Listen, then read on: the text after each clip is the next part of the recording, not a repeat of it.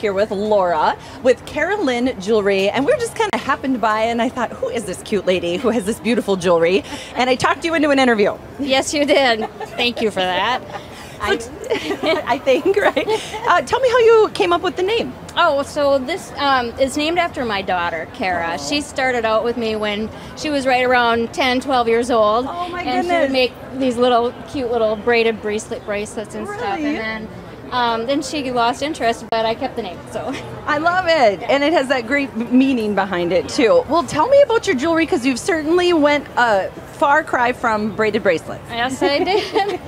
So most of my jewelry is, of course, these are beaded by me, but some of them are pieces that I purchased the pendant, and then I buy the chain in bulk and assemble it that way. And so that gives me a variety. And then I was concerned at first when I started doing jewelry that I wouldn't be able to provide enough to come down here and sell. Sure. And no problem, because with that, buying the chain and that, I was able to.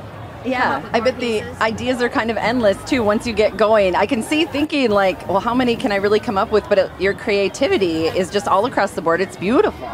When I make jewelry, it's hard to stop. And my husband will attest to it. I was up way too late last night because I get going and I can't stop because I keep thinking of more and more ideas. So that's incredible. Such an artist. So before this, were you also in an artist type field? I've been in a few artist fields. I used to be a hairstylist, so I did that for a while. Yes, and I was in a band with my husband and a few friends, so we had that going. So a few different, that's kind of my thing. That definitely shows through the creativity. I'm like, you have to have this in your blood. I think most of my family is too. So. That's pretty neat. That's a cool thing to pass on as well. Yeah.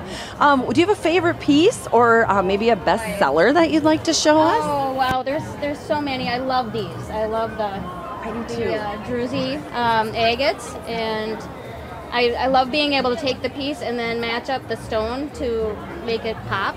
Oh yeah, pick the beads, and so all of that is hand done by you. Yes. Yeah, I bet that how long does that take? Oh goodness, I can redo until I get it just the way I want it. So it can take anywhere from 20 minutes to an hour and a half, just depending on what I'm. Oh, thank you. So yeah, it just. I love that you put the passion into it, and just like it's never done. And I always tell my kids when I'm doing that like the seam ripper is your best friend, right? Mm-hmm. You have to be willing to take it out and put it back the way it's supposed to be. Exactly. Yep. So. Well, cool. Well, let's take a look here. So we've got those beautiful jewels and necklaces, and what else do we have?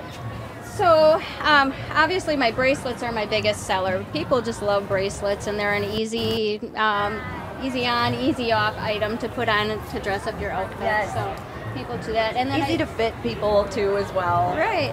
And I like making these because they're magnetic, so they're again easy on. Okay, easy I off. love that. So that's great for so many people. Mm-hmm. I mean, if you've got little arthritis or whatever, and it's just hard to do, plus just convenient anyway. Right. And then I see some beautiful rings over here too, and some men's. I do have some men's, and I have some men's bracelets as well. Some men's jewelry. When I first started doing this, I realized that a lot of people don't have men's jewelry. They don't. So that's what caught my eye. Yeah, so I thought I'm slowly adding more and more as I go.